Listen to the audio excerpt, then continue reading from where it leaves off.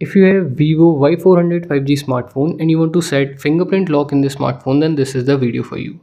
Open your settings, select security and privacy, and then select device unlocking. Select fingerprint. Now firstly you have to set a screen lock, but if you have already done this then you can skip this part, otherwise select pattern, pin or password. I'm selecting pattern. Draw your pattern, click on next and then confirm your pattern.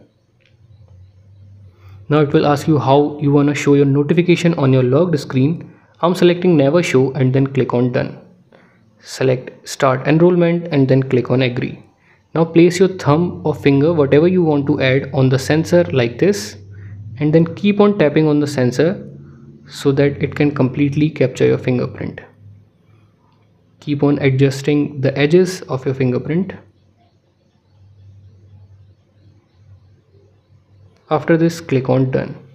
Now you can easily unlock your smartphone with the help of your fingerprint like this.